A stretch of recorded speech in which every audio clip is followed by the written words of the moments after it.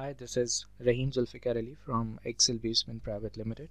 In this video, we will learn that how to uh, highlight below average volumes with a different color and above average values with or the volumes with a different color in the column chart.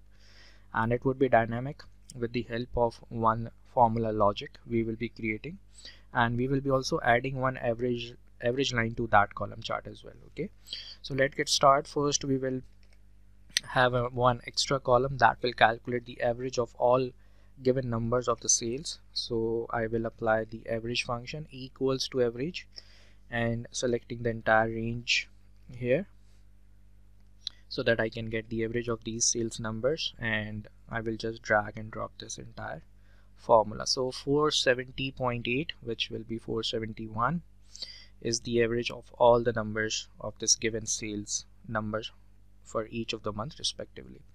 Now what we are required to do is we need to create a column chart, and we will add one line which will be of average, and if any of the number is below average, that will highlight with a different color, and any of the number which is above the average, that will be with a different color. So we need two more columns, one for the above average and one for the below average. And that logic will be if this specific number is greater than average of entire range.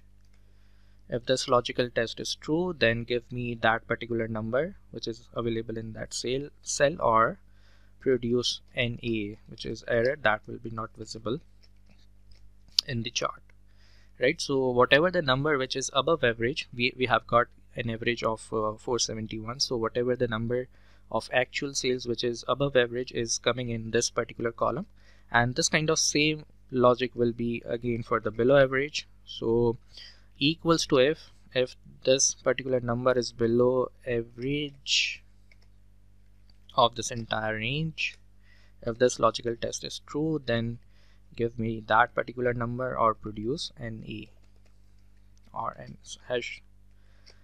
hashtag n/a. Okay, now all those numbers which are below average 471 are coming in this particular column. Now we are required to create a column chart, and we will do some formatting tips and tricks. So I will quickly select all these 5 columns and I will press Alt F1 shortcut key, and now what we are required to do some changes. This is the default type, and the first thing is that the average, which is 471, which is coming in the orange color, is not relevant here with respect to the visualization. We want an average line rather than the columns. So what I will do is I will click on this average columns and I will right click, then I will go to click onto the change series chart type, and instead of columns we will clustered column. Instead of clustered column, we will select line here and press OK. So we got the average line here, right? Now the next part would be the overlapping technique. So the above average are in the gray bars, so I will right click on it and I will say format data series, and I will make series overlap 100%. Okay, and also the below averages are also being overlapped as a yellow series, right? Now I can change the colors, I can do the formatting whichever I would like to have that. For example, I need to make the gap with percentage decrease so that the volume should be increased in this chart, and I want the above average numbers should be in green color. So I will go to format tab and I will go to shape fill, and from here I can just fill that color. And for these yellow bars which are below averages, let me select one red color here, right? And for this average line, that should be in a black color. So it's very simple, you can select the black color, shape outline, right? So now this is a very neat and clean chart. If you want the axis to be a legend from here, and I will make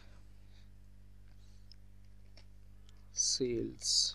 Okay, so now you can see that this is very interactive way of looking at the below averages numbers and the above averages numbers very quickly, right? And for example, if any number gets changed, for example in the month of May, we found later on that it will be 550.